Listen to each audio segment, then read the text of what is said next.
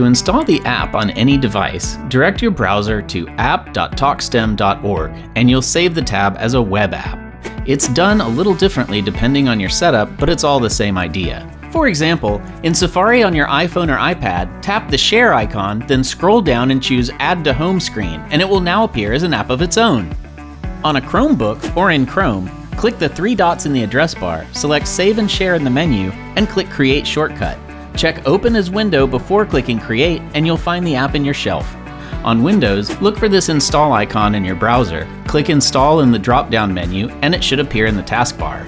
Similarly, in Safari on a Mac, click the Share button and select Add to Dock. Most browsers have similar features. That's all there is to it.